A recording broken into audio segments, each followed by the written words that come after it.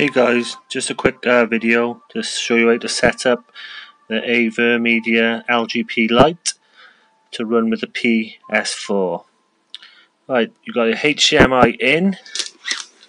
This wire goes straight into the back of your PS4 HDMI port.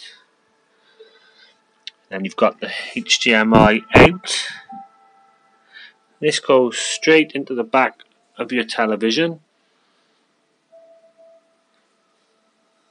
And then you connect the Avermedia, connect by USB into your laptop or PC, which will allow you to capture gameplay. It's pretty simple.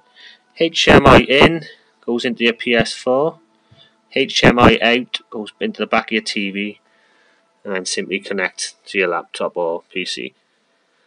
Cheers.